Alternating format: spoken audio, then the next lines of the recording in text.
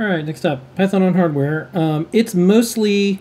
Pico, pico, pico, pico, pico, pico, pico. It's mostly people getting picos and saying, I want to do projects on it and with it. What and kind then of projects? Putting CircuitPython on it. Projects. Yeah, so that's kind of why we made CircuitPython. Like, what's cool is you have all these choices. You can write in C, you can do MicroPython, you can do CircuitPython. But when folks want to do projects, one of the things, because we have a lot of guides and code and tutorials, is they're using CircuitPython. So a few things that we covered. There was a lot of podcasts. And stuff. Everyone's doing the podcast tours. There was discussion with the designers of the RP 2040 chip designer folks over at the Raspberry Pi Foundation. So you can learn the history about it. Look at their desktops. Look at their desktops on their desktops. Yeah, so I think it's Liam Fraser and a few others, and you can check that out on the Raspberry Pi blog. They also talk about, like how they went through this ARM process to get the core of the chip and then add peripherals, because they wanted to do the PIO stuff, and like, how do you merge that with the ARM Cortex core? So people were like, why didn't they go with RISC-V? I don't know, watch this video. Yeah, I think a lot of the hot take tweets that people, they should maybe just read some of these interviews or the videos. Yeah, or watch them, yeah. Yeah, because lots of good details. I think a lot of it is answered in these places, like, oh, why'd you do this? Why'd you do that? Yeah. I see that happen a lot in electronics, where someone spends a huge amount of time on something. There's obviously design decisions, and they spend a lot of time on documentation, say why they did something. But then nobody reads it. And then no one reads it, and then people get discouraged, and they don't want to do hardware or software anymore. So this is pretty rare. You don't get to like see and hear interviews. This is quite rare. Look, I don't know. With other people who've worked on chips. Here's the deal. There are people at, Microchip, Atmel, Nordic, ST that design the chip. I have no idea who they are. I will never talk to them.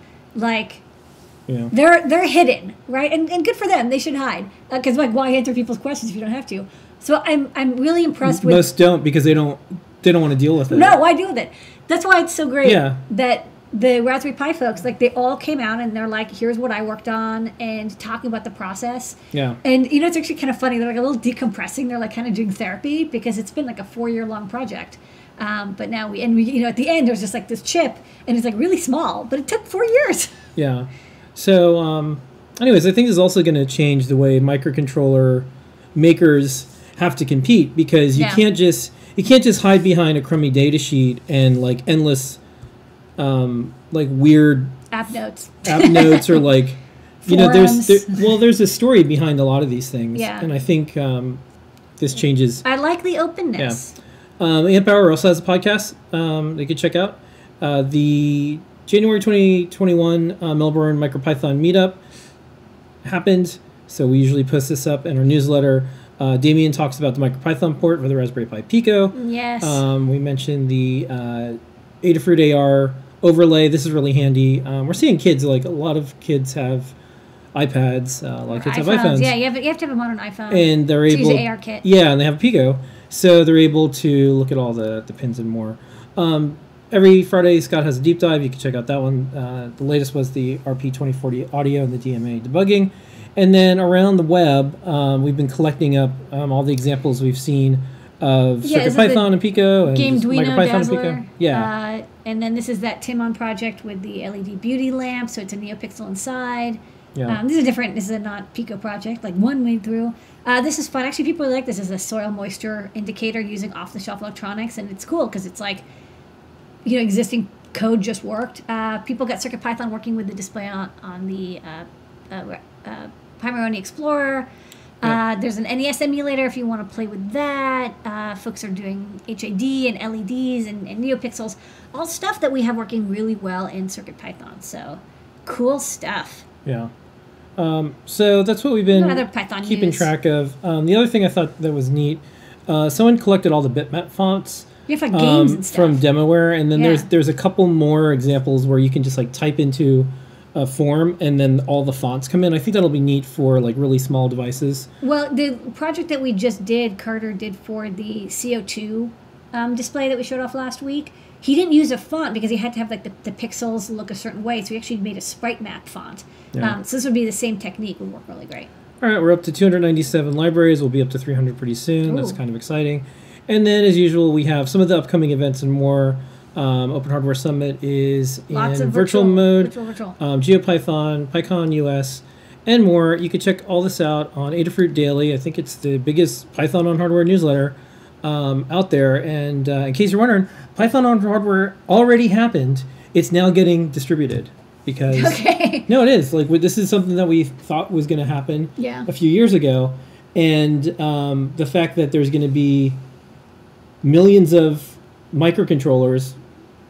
Specifically, like if you add up the Pico, the RP2040, And all the all variants, something, yeah. and then you add like the Nordic, and then you add the ESP32 the S2, STMs, yeah. and then you add the Atmel microchip ones. I mean, we have, what, like 200, 250 boards? Yeah, I mean, so like, if you go to circuitpython.org, you can see Yeah. the boards. But it happened fast, or it happened incredibly slow, depending on if you're working on it. Like if you're working on something, it's like, wow, this has been working on it for years. But as far as what we've seen, and this is kind of neat from the newsletter, is new chip comes out, new board comes out, Pico, and then right away there's examples that you can literally cut and paste. CircuitPython being one of the examples of the ease of doing this.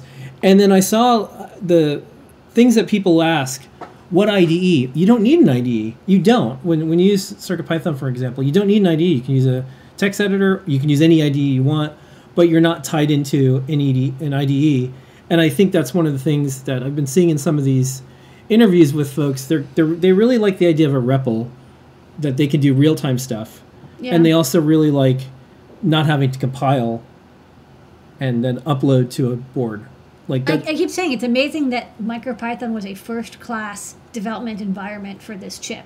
Never happened before. This is the first chip where Python hardware is the first-class language of use. It's not like the quote-unquote toy, fun, like, ooh, weird hack. It's like, no, this is official. This is how they expect people to program this chip. Yeah. Very cool. So I think, January was kind of a big month for a lot of this stuff. Like that's when I think the next chapter really started. Like we were like whatever like the makers, hackers are doing like on the weekends, eventually it becomes mainstream, and mainstream in this case is the Pi Foundation did a chip, and shipping on the chip is Python. Yeah. So anyways, good stuff, and that is the Python hardware news for the week. Mm-hmm. Thank you, Blinka.